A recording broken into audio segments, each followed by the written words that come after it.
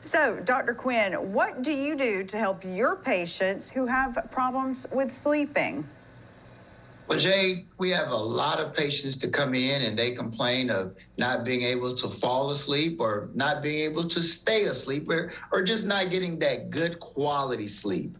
The first thing we do is we evaluate the patient to figure out what's the cause. I mean, there's so many causes. The first thing we look at is their sleep hygiene. Are they sleeping in a dark, quiet, cool room that's uninterrupted for an extended period of time, 7 to 9 hours? If they have good sleep hygiene, then we look at their medication. Some people's medicines can keep them up at night. And if that's not the case, we do a medical exam, of course, and some medical conditions can cause you to have problems with sleeping, such as sleep apnea. You can have restless leg syndrome, and then there are others. But then we also look at a psychological evaluation, maybe worry, anxiety, depression. These can also lead to problems with sleep. But once we identify the cause, we can effectively provide the treatment and help that person get that good night of sleep that they so very much deserve. And sleep is so important. I mean, your body repairs itself when you sleep. So, how much sleep do we really need? Well, according to the CDC, adults need approximately 7 to 9 hours of sleep every night. But for younger people, such as children, newborns, 0 to 3 months, I'm reading straight from the CDC, 14 to 17 hours. They need that sleep.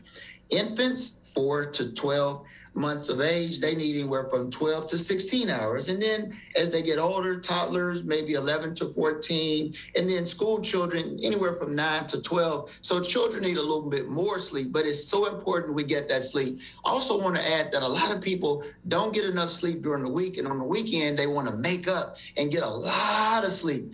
That's not the answer, because what it does is it sets you up for failure the upcoming week. Because let's hypothetically say on Sunday you miss church and you sleep all the way to 12 or 1 o'clock. Well, on Sunday night, you're not going to be sleepy. Your circadian rhythm is going to be off. So it's a good idea to try to stay consistent and go to bed at the same time and wake up the same time the next morning every week.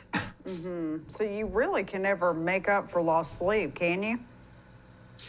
It is not really, because like what the experts are recommending is to try to be consistent. You want to go to bed about the same time and wake up the same time. And what it does is it helps to keep your circadian rhythms in sync so that you can get that rested sleep and your body will be used to it and it can adjust properly.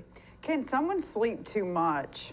That's a good question. Too much of a good thing. There was a study with the Journal of American Heart Association that linked too much sleep, and that's more than 10 hours a day. Imagine that, with different cardiovascular problems. But then there was a question, maybe those individuals had underlying problems early on, and it caused them to sleep too much. But the take home was, if someone is sleeping not enough or too much, go be evaluated by your doctor so they can evaluate, because some underlying medical conditions such as heart disease and diabetes can cause you to have problems with your sleep. And just make sure that you talk to your doctor and let them know so that they can look for treatment and help you get that sleep you deserve.